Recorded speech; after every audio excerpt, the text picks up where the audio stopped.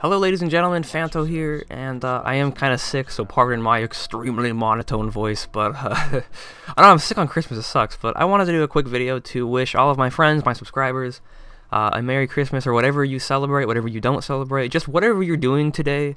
I hope that you have a good one, and I hope it's a great day with friends, family, all that good stuff. I know that it has been for me so far, spending lots of time with my family and friends, eating lots of food yesterday and today, and opening presents and stuff like that. It's just been a great one. Been a great, these memorable times. Of course, I'm an adult now, so I have to buy everybody else gifts, so it's not quite as fun as it was when I was a kid, but it's still been fun regardless. And I did lots of things and stuff, and it's been great. But I wanted to talk about sort of the experience of The Last of Us in 2013. So, The Last of Us released not so long ago, June 14th of 2013.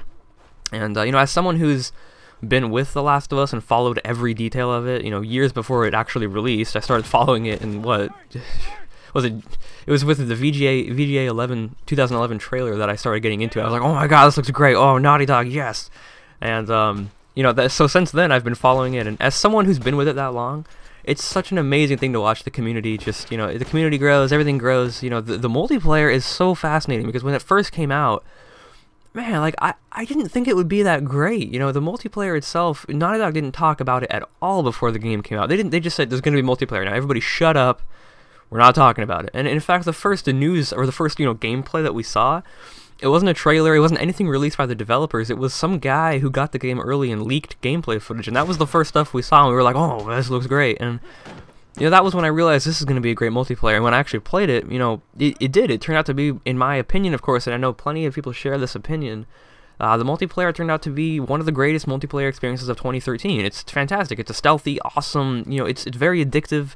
But, when the game first released, it was such a different experience than it is now. Like, it was so stealthy, like, too stealthy for me, bro. And I mean, I remember we were playing in parties, and everyone was, don't run, nobody run, and so we were literally crouch walking from spawn to the first box, and it's just silly, but I mean, it was fun. And obviously it's not that stealthy anymore. It's more of a run and gun shooting fest, which, is fine. It's still fun. You can still play stealthy if you want. And throughout all the nerfs and buffs and tweaks to the multiplayer and connectivity issues, stuff like that, the game still thrives. There's still plenty of players playing, and I played a little bit this morning. Obviously, Christmas noobs are a huge advantage. Everybody getting the game for Christmas, so plenty of low levels to just stomp on, which is always fun, right? And but I kind of wanted to talk about that's the past. It's been so interesting watching the game evolve, watching the community grow, and seeing everybody's opinions. It's been so surreal. It's been a lot of fun, and the future of The Last of Us multiplayer. Honestly, at this point, I'm surprised. Like I said, I wasn't expecting the multiplayer to be this great, so naturally, I wasn't expecting the multiplayer to survive as long as it has. It's been, what, like 6 months now? I mean, it's the multiplayer is still thriving. Now, in terms of the future, I think Naughty Dog should really take it easy on weapon tweaks. I know that they're looking into balancing weapons further. Now, they haven't really done a whole lot in terms of weapon tweaks recently, but nerfs, I don't think any weapon really needs it right now. It's very debatable. For instance, the semi-automatic rifle is probably one of the most discussed about topics in terms of, it doesn't need another nerf. The first nerf did almost nothing to it, and it is definitely the most used weapon in multiplayer. Any game will show you that. Get into a game and look at what people are using the majority of the time. And so it's very arguable, very debatable if it does need another nerf. In my opinion, I use all weapons equally, and I think all weapons as they are right now are pretty much fine the way it is. I think that the bow, it's just kind of a surprising opinion, but I think the bow is kind of the baseline for what all other weapons should be balanced around, because the bow, you think about it, it has a learning curve in order to be effective with it. And if someone is effective with it, it has a sheer lethality that is just, whew, I mean, it pops off armor in one hit. It's a one-hit headshot down.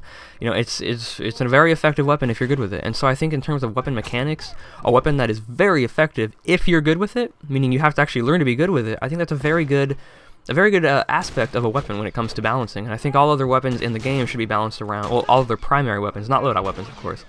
All of their primary weapons in the game should be balanced around a weapon like that, around the bow. And for the most part, they are. I mean, the hunting rifle, very effective weapon if you're good with it. The burst rifle, very effective if you're good with it. Here's the thing, the semi-automatic rifle, of course, is the only downside where it's just kind of good in all situations. And so, some people say that that's what it's meant for. It's a reliable gun.